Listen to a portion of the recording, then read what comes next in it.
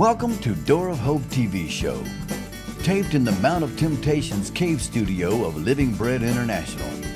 Living Bread International is a registered NGO, a church full of conquering love, and an international media ministry bringing the good news to the poor.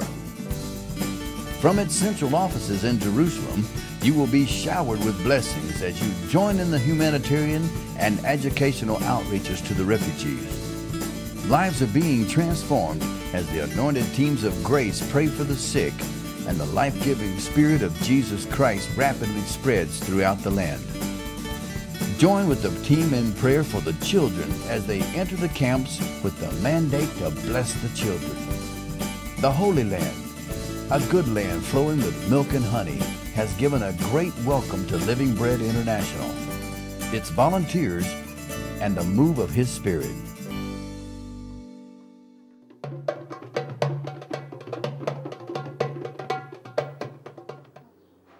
I greet you in the name of the Lord Jesus Christ.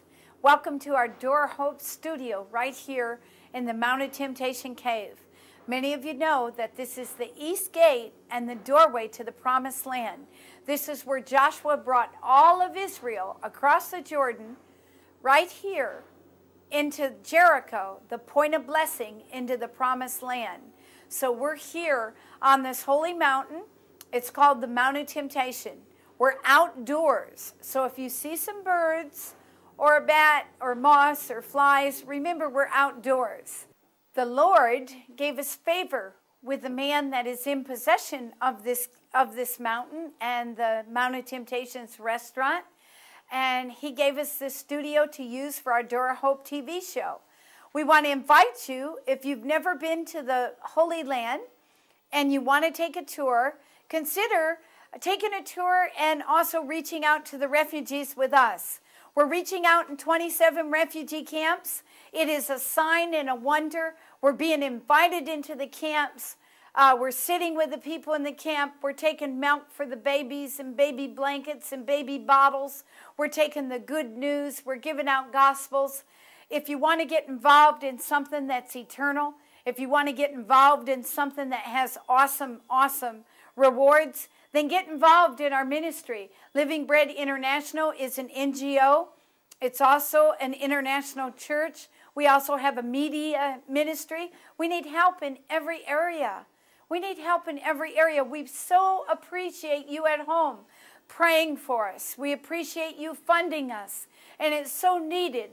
It is just so needed in this big task that we got going throughout this land. But we also need you too. If you can't go, then send somebody, because we can use you. And I just want to tell you thank you for your faithfulness in praying for us and funding us as we move throughout the land. Lives are being changed. We got that letter from the man from Iran. We have a letter from a man from Saudi Arabia. A lot of these Muslim countries, which you are helping us fund the gospel. This show right here is also subtitled in Arabic. It's subtitled in Arabic, and it's going to the Islamic nations. Your funding is helping put the gospel there in the Islamic nations, and they're hearing the good news that Jesus Christ will heal their bodies, that Jesus Christ is Lord, that Jesus Christ will judge their enemies today. You don't have to wait for glory for the Lord to get Shaitan out of your life. Jesus Christ will move him out of your life today. He will move Shaitan out of your life today. The Lord is the way, the truth, and the life to come into His kingdom. You say, "Dear Lord Jesus, make me yours. Give me the faith to believe you. Fill me with your power." And that fast you're delivered from darkness into His marvelous light. And it is for the whosoever. If you're out there today, it doesn't matter if you're Arab.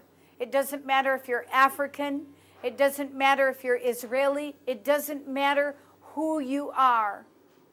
My Father's kingdom is big enough for everybody.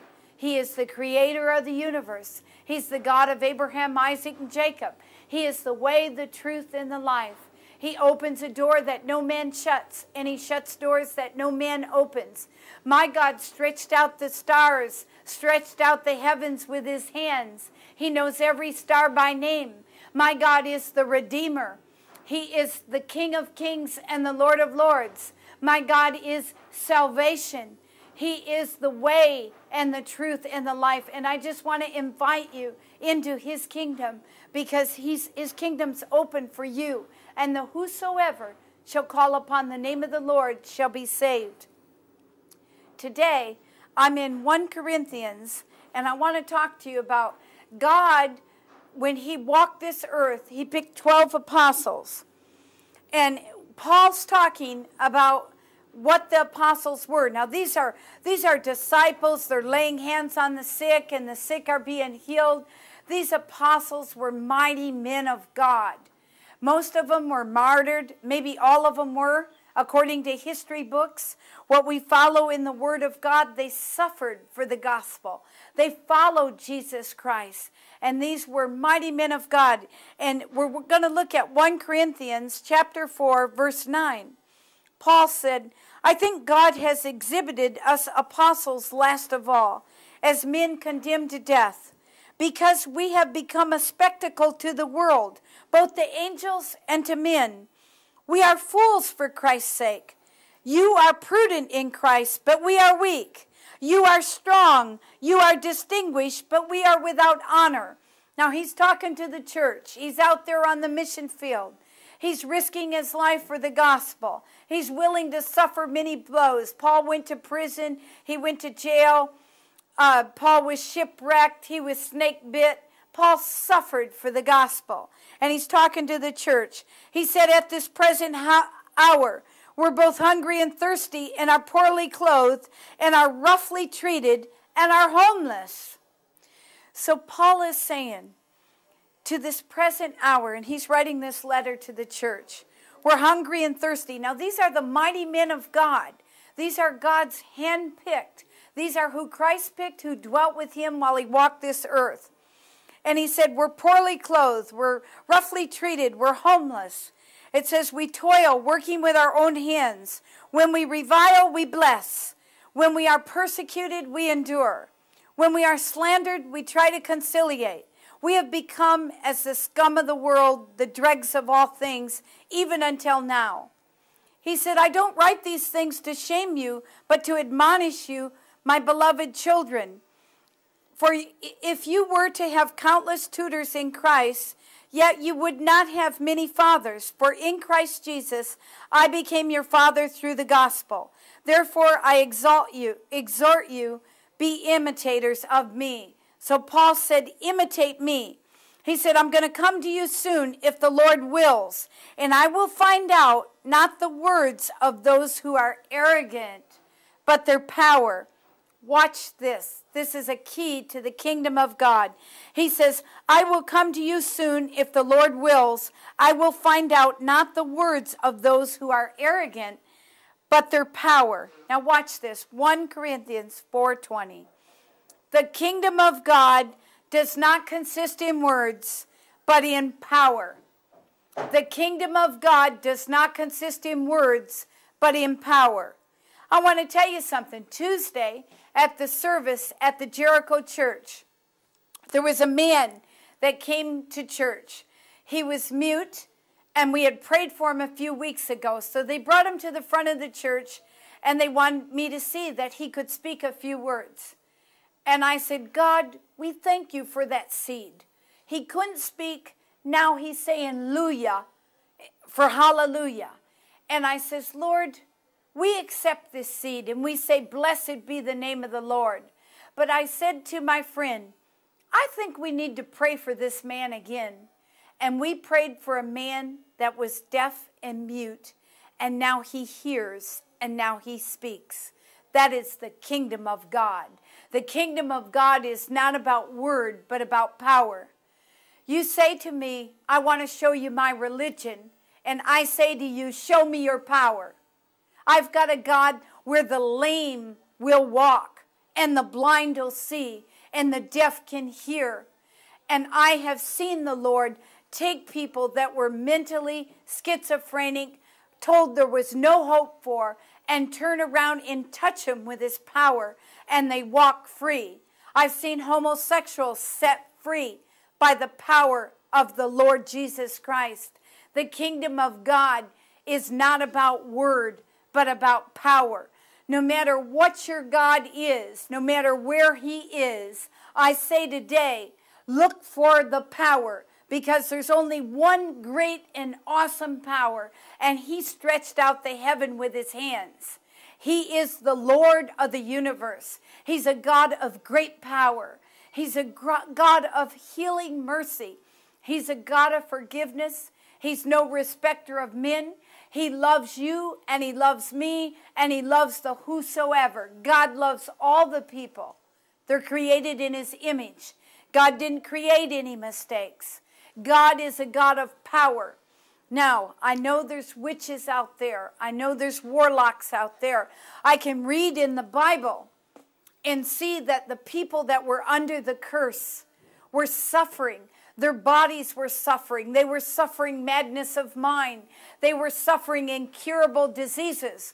So I can see by what I see in the natural that there is an evil power out there. There is an evil one named Shaitan, named Satan, who's out there trying to destroy lives. But I can tell you by the Spirit of the living God, God is the power. God is the healer. He's the redeemer. He's the restorer. And he'll transform your life. If you look God's way, you never have to look back. You can be the biggest warlock out there. And you might be using spells, and you might be casting spells, and you might have many people under you. But I'm telling you today, by the Spirit of the living God, my God's power is greater.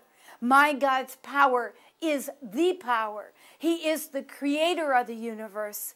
He is the Most High God. He is the one that breathed his breath into Adam. He is the one that put Adam to sleep, and out came Eve. My God is the God who breathed his life into man. And through the Spirit of the living God, this Bible, from Genesis to Revelation, was written. These men that wrote this word were writing under the influence of the Spirit of the living God.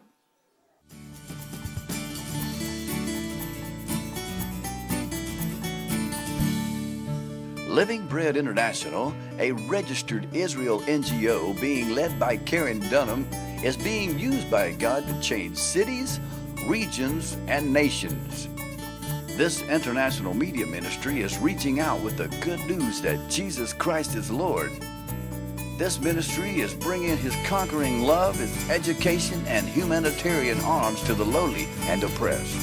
Join with these teams of grace that are transforming lives. Living Bread is now flowing milk throughout the land into 27 refugee camps in an area where God says is a good land flowing with milk and honey. Join with those that have a desire to serve God and be part of a great move of His Spirit. You too can help by prayer, funding, or volunteering.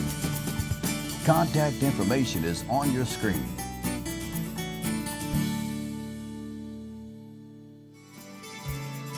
Look what the Lord is raising up in the east gate at the Jordan River across from Jericho in Israel. This point of blessing is where Joshua brought all of Israel across the Jordan River on dry ground into the Promised Land. Come, cross over into a new realm of His Spirit we have not traveled before. God has found Himself an obedient generation.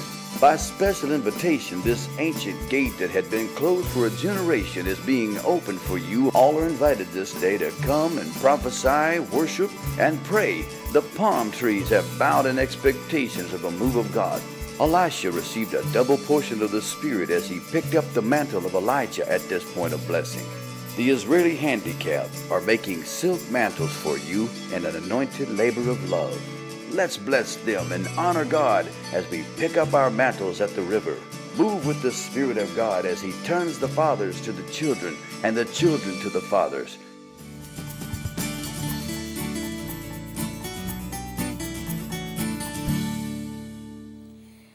Paul said in 2 Corinthians chapter 12, verse 7. Now, Paul is an apostle of God.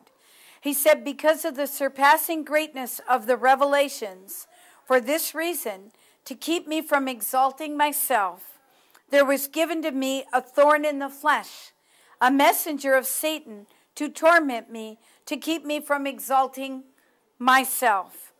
Concerning this, I implored the Lord 3 times that it may leave me. The Lord said, my grace is sufficient for you, Paul, for my power is perfected in weakness. What is God saying? His power is made perfect in weakness.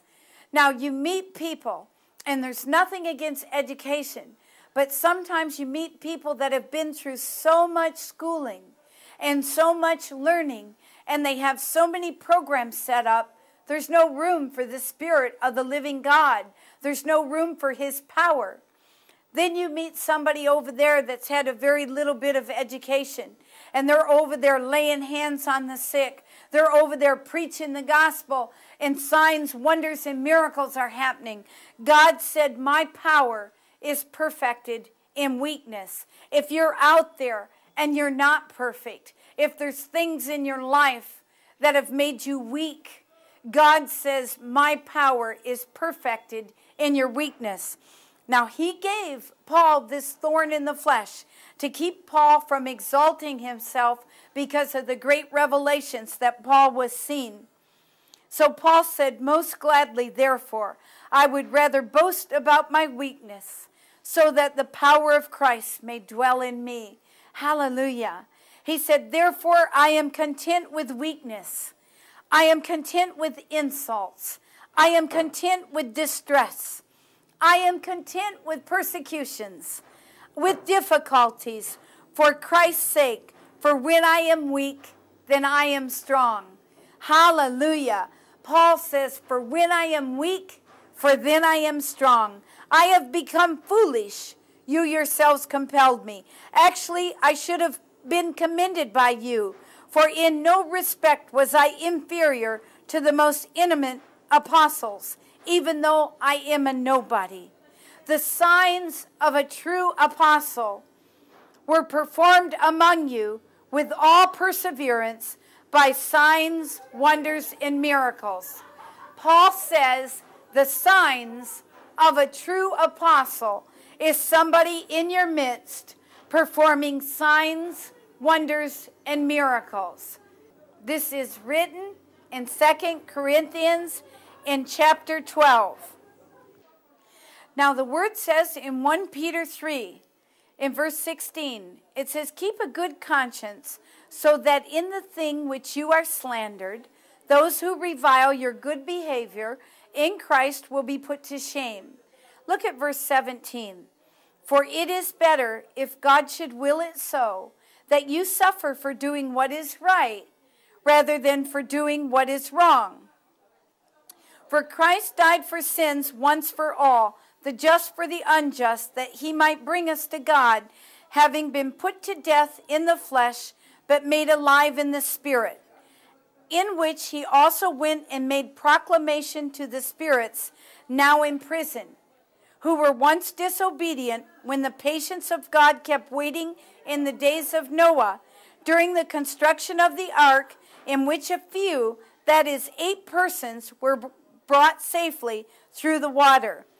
Do you realize how many people lived on this earth when Noah built that ark? There were many, many people here, but only 8 people were brought into the ark.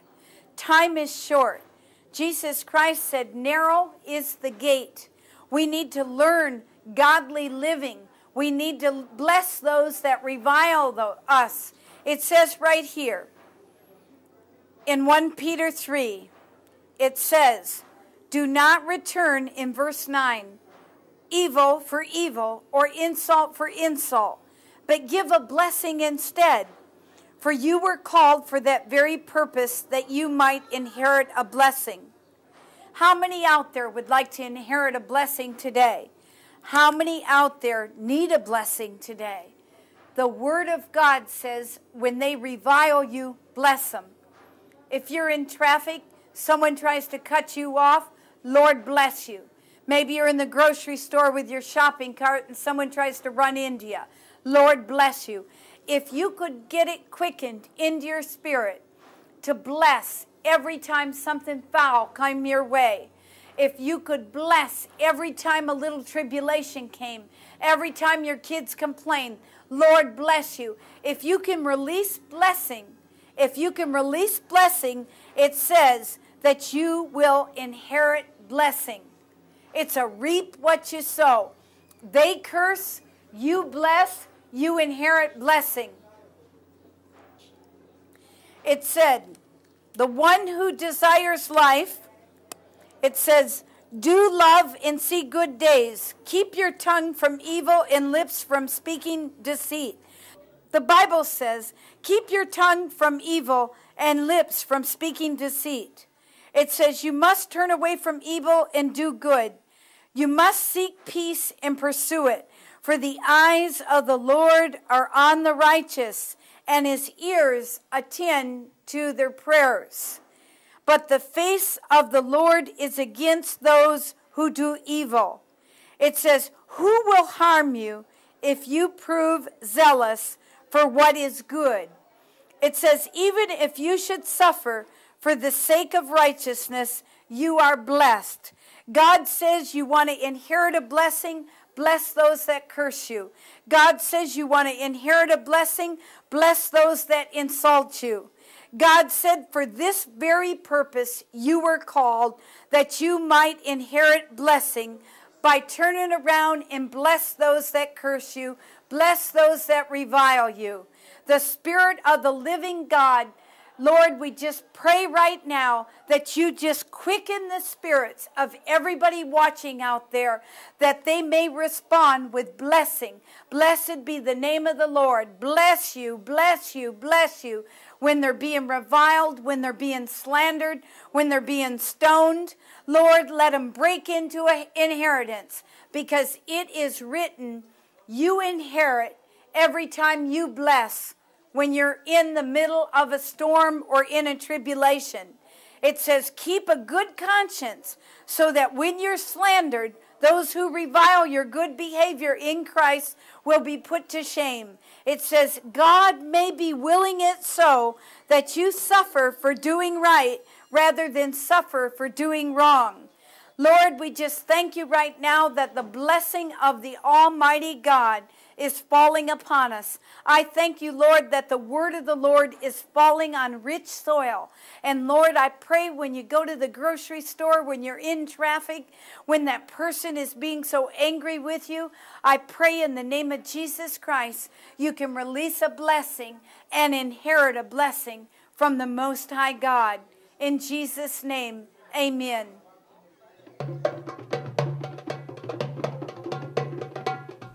What an opportunity to make it happen for others that have heard the call of God to go into the world and preach to all creation. You can co-labor together with us at Living Bread International and the others that have answered the call of God to go. Many have stepped out of the comfort zone to serve the King of Kings and the good land flowing with milk and honey. You too can be the conquering love of Christ by acts of goodness and kindness. In Psalm 68 it says, the dove that stays at home can share in the spoils. Pray and agree with us, for it is written, that whosoever shall call upon the name of the Lord will be saved. You and your church are invited to come and minister to the Lord as you reach out to the refugees. Make an outreach with Living Bread International part of your tour to the Holy Land. Come join a team that is making a difference. Contact information is on your screen.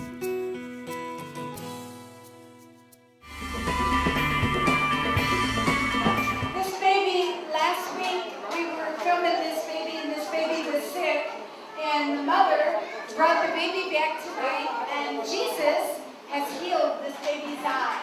Hallelujah! Hallelujah! Hallelujah!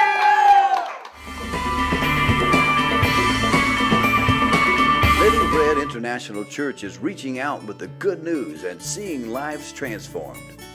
The Lord says, I was hungry, and you gave me something to eat. I was thirsty, and you gave me something to drink. I was a stranger, and you took me in. Naked, and you clothed me. Sick, and you visited me. I was in prison, and you came to me. The righteous said, Lord, when did we see you in these conditions? And the king will answer and say to them, truly I say to you, to the extent that you did it to one of these my brothers, even the least of them, you did it unto me. Let's minister to the king by funding outreach for them. You can help fund the preaching of the gospel, praying for the sick, repairing their homes. Join the mission by funding our food stamp program. King Solomon wrote in the Proverbs, he who is gracious to the poor lends to the Lord. Let's work this great commission together.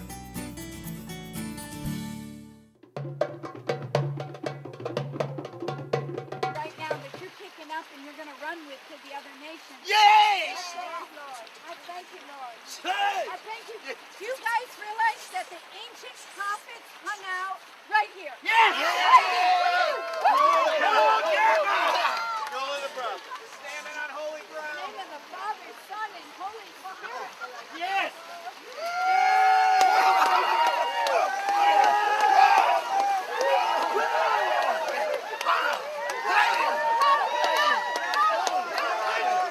Spoken over his life, be lifted, Lord. I pray as this Palestinian brother goes under the waters, he comes out with a newness of life and the ears to hear that Jesus Christ loves him, that Jesus Christ is Lord. Hallelujah. Hallelujah. The Spirit of the Lord says, the Spirit of the Lord says he will fight his battles for him. Yes. Yes. Yes. In the name of the Father, the Son, and the Holy Spirit.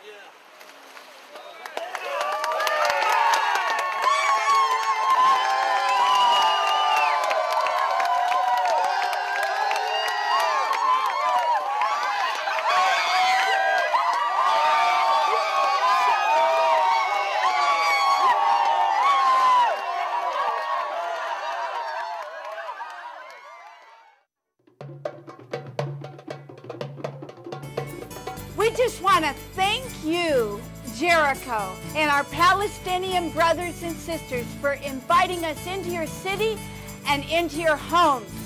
We want to thank the volunteers that have left the comforts of their home and came here to the West Bank, this place where God says is a good land flowing with milk and honey.